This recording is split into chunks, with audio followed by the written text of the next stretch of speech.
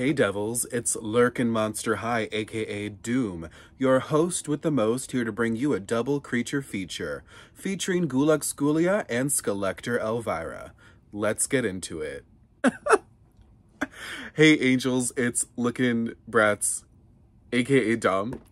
I had to remember my username for a moment, because I love when I do Monster High things and people are like, some people are shocked, some people are like, oh okay, like, he likes Monster High. Some people are like, aren't you a Bratz account?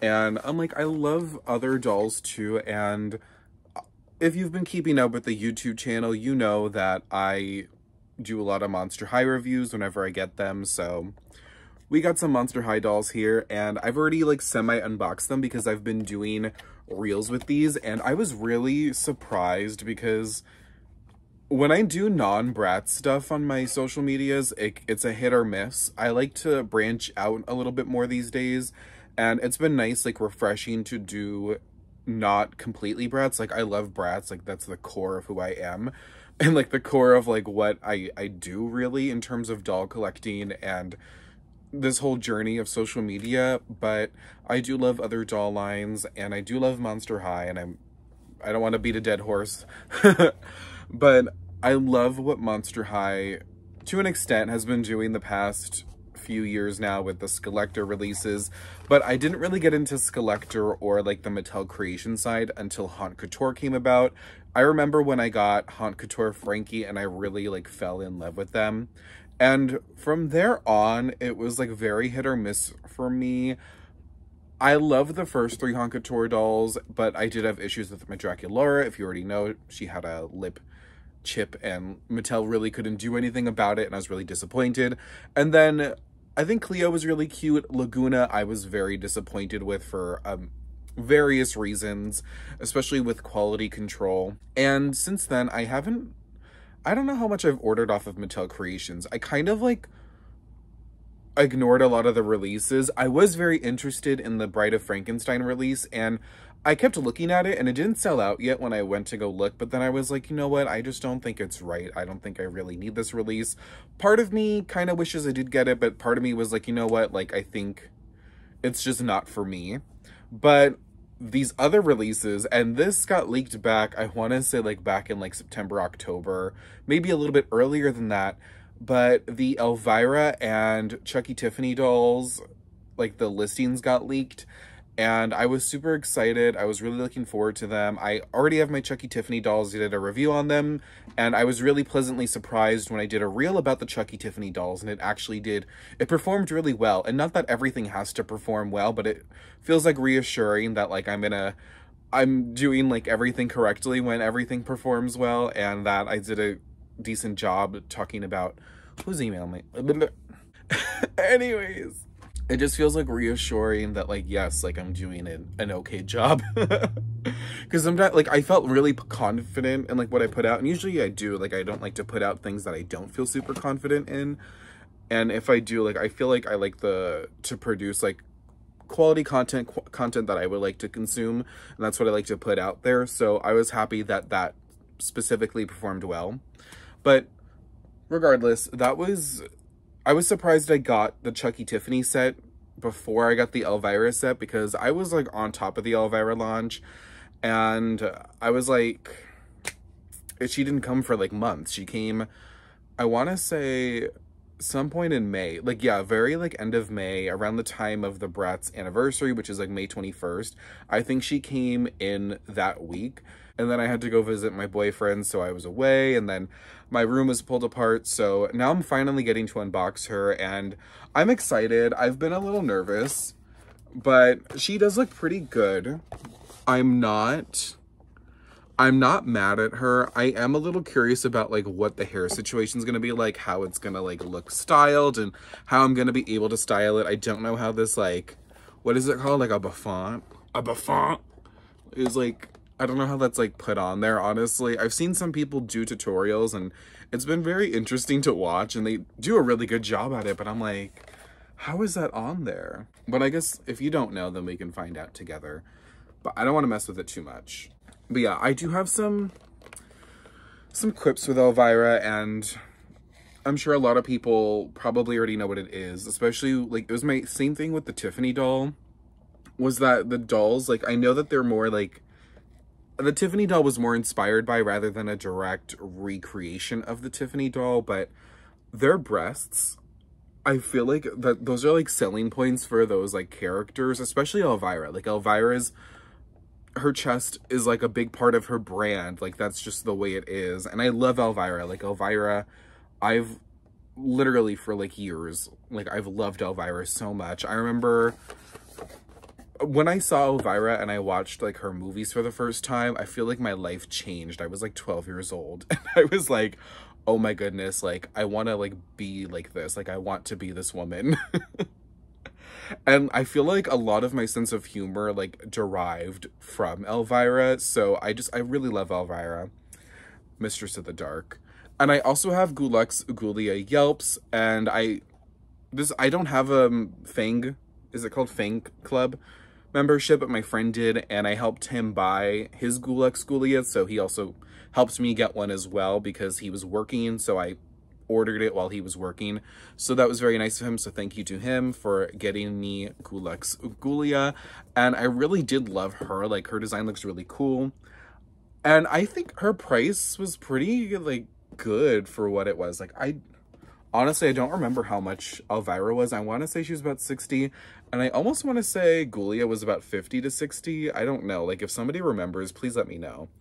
Elvira might have been like 70, but they were, like, in decent price ranges, honestly. And I was a little bit shocked because I feel like a lot of these, like, Mattel Creations exclusives, like, the prices can be so zany, especially for the quality that you get.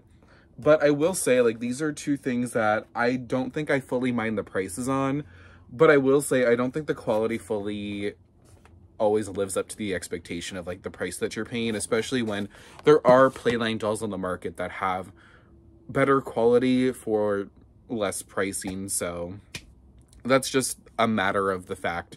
But yes, we have Elvira, and I don't want to rant too much. I know I rant a lot, I'm sorry, but her box is pretty cute. I did take her out of the shell so that I could take some pictures and do some reels of her, but I do love the inside of the packaging. It's really cute.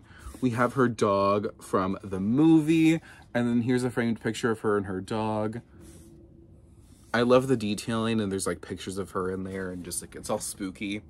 And if you don't know, the fun fact, I believe Garrett Sander, the creator of Monster High, said this on his Instagram stories once, or somewhere. He said it somewhere.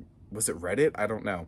But he originally wanted Elvira to be the headmistress of Monster High in the original, like, series and the original canon of it all, but I think the licensing and everything was too much of an issue, so they never went through with it. But now that it's, like, years later, and Mattel has obviously branched out into doing licensed characters for the Monster High brand, especially for these collector releases, so they have Elvira now, and I think that is really cool. But I think it would have been interesting to see what would have happened with something like that back in, like, 2010, but it's too late to turn back time. But here's the back of the box. The sides of the box just have, like, her logo, and then there's a stock, I think it's the painted, actually, probably the painted sample of her on the side here. We have, like, the smoke all along the bottom, and actually the front cover, as you can see, also has, like, a smokiness to it, like a mist on it, so that if you put her in the box, it kind of just, it's like this whole, like, misty thing, and it's pretty cute. And on the back of the box, it says Elvira, Mistress of the Dark. And it says, hello, darling. As the Mistress of the Dark, you know I love giving you glam, gore, and cheap thrills. Well, not too cheap, because mama's gotta eat. But my absolute favorite thing to do is curl up with my fellow creatures of the night and catch a great horror flick. And I've got the perfect outfit for a macabre movie night. A ghoulishly glam clown. A glam clown. A ghoulishly glam gown with a peekaboo split, cause hey, this is a family show.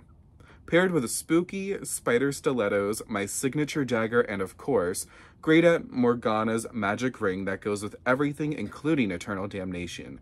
So let's get ready for a night of screams and unpleasant dreams. And it says XX and has Elvira's signature. It says from the makers of Monster High Skullector, the standard. And I do love the packaging they do for these, but I do wish this was some sort of like, it was better at closing, or maybe like had metal, like a metal thing here so that it like could look more neat when you close it. Or like, I don't know, maybe be more flexible in the arms here, because I do, like, you know, if you're trying to like view the doll like this, I do get scared that it's going to get damaged along here. But we are going to unbox the doll, and I don't plan on displaying the box and the doll at the moment. I actually built an extra little shelf for where my Funko Pops of Tiffany and Elvira are, and I'm going to put the Monster High Skullector dolls right next to them, so it's a cute little display. And I'll show y'all, I'll probably do it in the reel if anything, but we're just going to go ahead and we're going to unbox Elvira. I think it's about time. So I guess a little story time while I get the doll out of the box is I've really loved Elvira, and I've always wanted a doll of her. I've only had the Funko Pop, and you know what? I probably still could get the Living Dead doll for a decent price. I saw it at a Go Calendar store in the mall, and it was just a little above retail, and I was like, you know what? I can probably wait and order her, but I've never actually gone through and ordered her for some reason. So honestly, I may as well. But there was this one doll, and I'll put a picture of it because I have it on my phone. But this was a BJD, and I've never owned one of these before, but I know that they take a while to make, and like they're expensive to create. So in turn, they are expensive to, you know, put on the market. Like, they retail for really high prices. And this one company, I think it was a woman actually, I think she might have done it by herself, but she got the license to the Elvira brand, and she did a BJD of Elvira. And I'm telling you, this doll was stunning, like gorgeous, like drop dead gorgeous. Like, I was willing to splurge on this doll. And I remember when I was working, like when I finally was starting to get money, I was considering buying her, but keep in mind, this was like 2 years after this doll came out. The doll came out about 2018, and I went to go on the website. It says she's still available, but what I've noticed from this seller's website is it hasn't been updated since 2018, and everybody who's placed an order has gone on Facebook and complained that they did not receive their order. So I'm thinking something might have happened, and like, I hope the person's okay. I don't know like if something happened to them, but it seems like they're just not shipping the orders anymore. Like, they forgot to take it down and they've just stopped taking orders, but the website's still up, so they are still taking orders on there. So that, I'm glad I never like actually went to go splurge on it, because they were expensive. There was 2 different sizes. There was a smaller scale, which was around 600, and then the bigger scale was about 800 to 900, give or take. And I think for the doll, it would have been worth it. And it came in this really cute coffin case. Like, it was so cool. Like, I was really, really into it. And first I had seen it online, but then I went to this store, and I'm forgetting, it's a candy store that used to be on Hollywood Boulevard. And it was a really, like, honestly, that whole shop was like up my alley, because some of it, there was like a RuPaul section, like a RuPaul's Drag Race section. It had all the drag queens. And then this other section was like a Goosebumps section and a horror section, but there was a lot of like Goosebumps merch. And then there was one like section dedicated to Elvira. And I was just like, oh my goodness, like I feel like I've entered a gay heaven here. And I think since then that shop got closed down. There might be something similar in its place. I'm not 100% sure, but they had the car, I believe, the car from Elvira, the movie, in there, and they had like all these props and like memorabilia, and they also had merchandise, and they had that doll on display. But I wasn't getting her at that time because I wasn't making like money like that at the time. If I was, I totally would have been like, yeah, give me that doll. But I just thought she was just so cool, and I really wish I could get that doll one day, but it almost seems like that probably would never happen, unfortunately. I want to say the company's name is called Doll Stories. Wow, her head is like really like in this box. Oh my goodness, and here she is.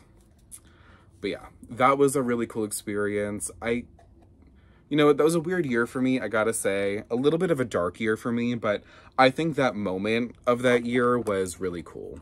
So I would revisit that year, but only for that specific moment. But Hollywood Boulevard has changed so much, and that was my first time going there in years. And I really was not feeling it. Like, it was just really bad. Okay, so her little, like, bouffant, I think it's called. There's, like, here, like, a bun in the back of her head, and then this goes over it. Honestly, that does make sense. I don't know why I didn't think of that. But she's out of the box, and I really love how kind of sturdy she feels, and I wasn't expecting her to feel so sturdy. Because I feel like with a lot of, like, G1 Monster High dolls, like, even with the Skullectors, they tend to feel, like, flimsier. But she, like, feels, like, very sturdy and, like, almost, like, a little bit heavier. Not, like, heavy, but, like, heavier.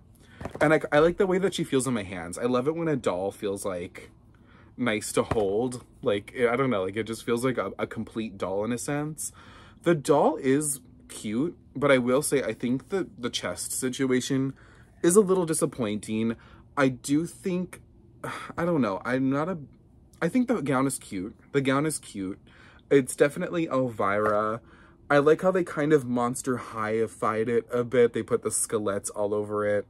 I do wish, I don't know. I just kind of wish it was slightly different, if I'm being honest. And I don't know if I like the way that it was cut. But it's, what just fell? Oh, it was just a plastic piece.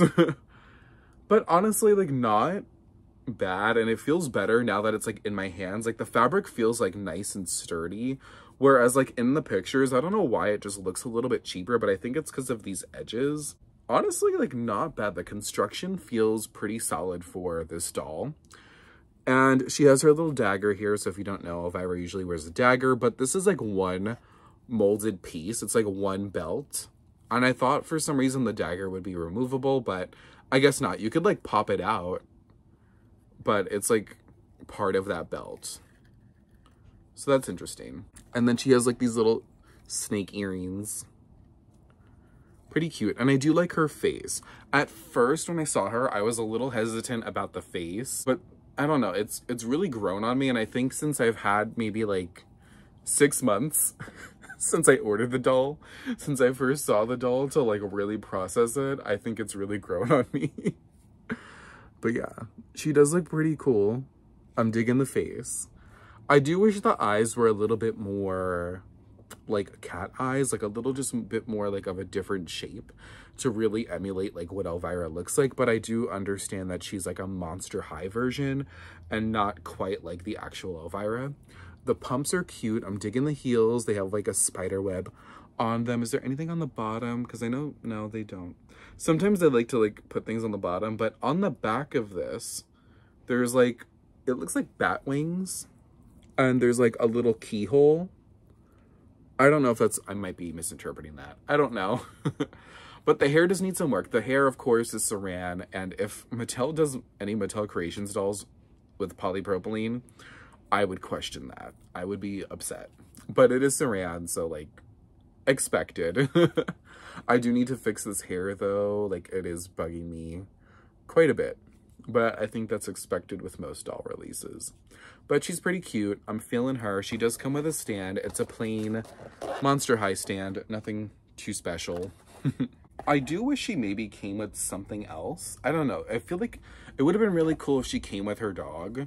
Like, that would have been, like, a cute accessory. And I'm surprised they didn't do that. And I'm like, why? Like, that just feels like such an essential thing, especially because the dog is on the box and it, you know, the dog played a large role in the movie. The breastplate, okay, I will say, it is a little bit bigger, but it's not big like Elvira big, you know. You see a little bit of cleavage. But I don't know. I think they could have gone a little bit more all out for this specific doll, especially because Elvira does have a pretty large fan base, and it's what she's recognized for. She's recognized for her breasts. And of course, there's a certificate of authenticity. And this is pretty standard for Skullector dolls. Just cut that out. I am going to preserve the packaging because it's pretty cool packaging. I love all the little details in it. But here it is. It's like a thick cardstock, and it just says like it authenticates authenticates that this was the doll that it is. In my reel of the Chucky Tiffany set, I kept trying to like do puns, and I was calling it a certificate of haunt authenticity, but I found it so hard to say it's like as fast as I had to for the reel, because like some people don't understand that making TikToks and reels, there's a lot of like production value in a lot of them. Like sometimes it could take a while like to like really nail it down. And I had some friends who have like tried to make reels and have thought it was easier than it looked, and then they get to it and they're like, oh my goodness, like how do people do this on a regular basis? And I'm like, it can be very difficult, honestly. I think people underestimate the value of the production of a reel. And like something I struggle with making reels, and I think it's because what I like about YouTube is that I get to just talk, but then I realize as I'm editing videos, I'm like, damn, I talk a lot. But then as I get to like doing reels and stuff, I'm like, okay, I have to be like really fast. I have to really be on it, and I can't like film things for too long and expect to get like the whole thing in. Like I have to realize it has to be like snippets of things, or it has to just be like one focus and like, you know, fast talking. Like I can't go over a minute, or I can't go over 90 seconds. It's just like all these like different factors to take into account. But then when I do YouTube, I'm like, I can do whatever I want. I can say whatever I want. I can talk for however long I want, which I do like. But then I'm like, I hope I'm not annoying too many people, but it's my channel, so if you don't like it, you don't have to watch it. But I've gotten complaints that maybe I've talked a little too less. Not like complaints. Usually, there was one person who was kind of rude about it, but there's been some people who are like, oh, I like it when you talk a lot. And I'm like, oh, okay. It's a validating feeling. Okay, I was just cutting like the backs so that I can just pull out the plastic pieces and we can preserve this packaging. Look at that. I do a pretty good job at the Monster High packaging is easier to like preserve, as opposed to like the Bratz designer and collector packaging can sometimes just be a pain. It's a pain sometimes to like try to preserve those boxes, and I messed up a few times. But yes, I'm just gonna store this away.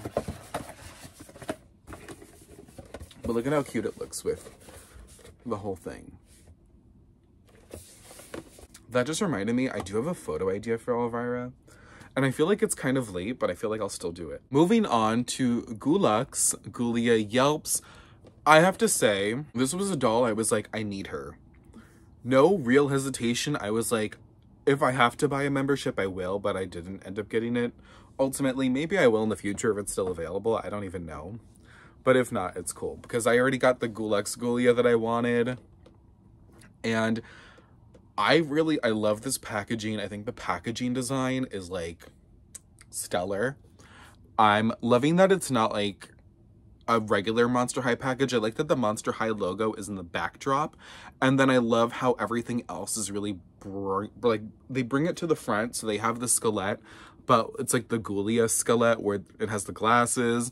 And then on the front, I love this font. It's very like spooky, and it says Ghouluxe Ghoulia Yelps, and it reminds me of like, it gives me like the vibes of like the movie 13 Ghosts, or like even like the movies of like ghost stories that were coming out around that time, like the late 90s, early 2000s. Like it gives me those vibes for some reason. I don't know if that was the intention, but I was feeling it. And it's a very spooky vibe. I love the way that she's displayed. I almost wouldn't take her out of the package if I just didn't have room to display the whole package. But I will preserve the packaging, of course. And if I ever have the room in the future to like leave her in the box and like display her in the box, I 100% will. Same with like all of my Skullector dolls, really. But here's the back of the box, and we have the sample on the back. And I love how they show like the spine corset here. Like I think that's really clever that you get like more of a view of like those details here. I'm thoroughly impressed that this doll looks as detailed as she is, considering that she's like not like significantly less in cost compared to like the Haunt Couture dolls and some of the Skullector dolls. With the Skullector dolls, I feel like I have to factor in the licensing like fees that might come with that. But I don't know, like, she seems like a really solid doll compared to her peers, honestly. But yeah, here's the back. There's a description, and it says, the smartest ghoul at Monster High is creeping the halls in a look that's sure to make the ghouls rest in pieces. Ghoulia Yelps wears a Ghouluxe three-piece ensemble with glam details. A cropped turtleneck with the zombie signature brain print is layered with sheer puff sleeves and paired with a high-gloss jumpsuit with a metallic zipper trim. An exoskeleton corset brings all the drama, while drippy satin ribbon cuffs complement the edgy look. The outfit reaches new heights with thigh-high boots in the signature brain print with a scary cute stiletto. Stiletto heel. Dramatic makeup and ghoulish... Sorry, the stiletto got me. Dramatic makeup and ghoulish accessories, including glowworm earrings, skeletal crown, and a gravestone purse, complete the look and make Ghoulia a bona-fide fashion icon. Emphasis on the bone. But yeah, I think we're just gonna go ahead. We're gonna get her open. And it also, the side, it says Monster High. I'm loving the branding on this. And then we have her pet here. What's his name? The owl. Sir Hoots-a-Lot? I don't know. It might be that, actually. And then it says Zombies Are Monsters Too. Very, very cute. It's like bringing elements of like an edginess in, you know, it's bringing that together with her original aesthetics. And I will say the original Ghoulia doll, I really hope one day they consider reproducing that doll. And I thought they would have with the Creep productions, but I don't know. There's been like nothing on that really. And I was really shocked because I feel like Cleo, even Deuce, like the Cleo Deuce 2-pack and the first wave Ghoulia dolls, like I feel like those hold the same legacy as like the main core 4 of Monster High. So I was just kind of like, are they gonna reproduce her? Because I almost bought her at this store and she's gone now. But she was only $50, but she was out of box. And I don't know, like I felt like $50 for that was a lot. And I was like, oh, they'll probably reproduce her. And here we are over a year since Creep Productions happened and they have not reproduced her. But I'm glad we have this Ghouluxe Ghoulia. She does look really cute. I'm loving this drip here as well. I forgot to mention that detail. And then the background is like brains that also match her fabric boots. I think those are really cute. And I think someone mentioned that these are the first fabric boots that Monster High has done. So that, again, pretty impressive considering like her price point. Okay, I got the plastic pieces out. I have a bunch of plastic ties. Even when I do this over the trash can, like they end up all over the place. But I guess just to go over like the mundane little details first, I have this part out. Pretty easy to get as long as you're ripping everything from the back and snipping everything from the back. And then she does come with a certificate of authenticity. And it's like more of like a paper, like a thicker paper, but not like a cardstock. And it just certifies that this is the doll that it is, and it was done by Mattel Creations. And I would say like it's more of this flimsy type because it's more along the lines of like a Barbie signature or a Monster High holiday doll. It's not like the same tier as, let's say, like a Haute Couture or a Skullector doll.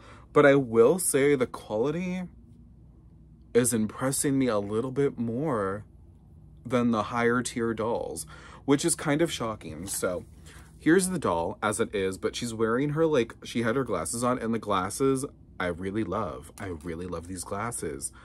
And I'm just kind of shocked that this was offered at a lower price point and would be considered like a smaller, like a lower tier than, say, one of those other releases, because I'm thoroughly impressed by it a bit more than I would be with like some of the Skullector dolls and some of the Haute Couture dolls. It makes me question, like, who's making decisions? Who's making these decisions at Mattel? Face card, stunning, gorgeous. Look at her face. Look at her face. She's like perfect to me. I adore her face, and this is the thing, is I've always loved Ghoulia. Her first release was one of my favorite Monster High dolls. I remember when, and someone mentioned this the other day, that Monster High, and also she does feel sturdy. She feels pretty darn sturdy. but someone mentioned on Twitter that Monster High used to be pretty hard to find in stores and that stores didn't order them as much. And I agree. Like, I do think there was a point where like people were really trying to hunt down these dolls, and it was a literal hunt to go find Monster High at like Toys R Us or Walmart or Target, specifically in those early years, like 2010 to 2012, 13 era. And I remember that, and I always remember it, like, I always wanted Ghoulia. And I remember Christmas, I think it was Christmas 2010, and I asked my aunt to order her from eBay, and so we bought her from eBay. But then not too long after, I found her at a Walgreens, ironically. But I really wish I still had that doll. Like, I really regret like getting rid of a lot of my old dolls back in the day, but too late to turn back time. But I love this doll. Actually, I'm like thoroughly shook by this doll and how much I like really enjoy her. The detailing, so this isn't like a real, like, it's supposed to look like a zipper, I think, but I do like it though, even though it's not like a real zipper detail. It's like threaded in, it's like sewn in. And then she has like this pleather one piece, and I will say it's a little ill-fitting, but not too bad. I think this has been like a topic like all the time, is like Monster High bodies don't look really good in bodysuits. And this is like technically kind of like a bodysuit, but I love this like top up here. I love the details of it. I love like that brain graphic. I love these sleeves, and the sleeves are actually like separate. So like, I'm pretty sure you can like take these off. And then she has these like ribbons on her arms that are like really cute. And then I love the fabric boots, and I love how they kind of like fold out to do that like drip here. And then I love this red. I love the reds, and I think this is what I love about Ghoulia, is like the blue and red combination always like struck me.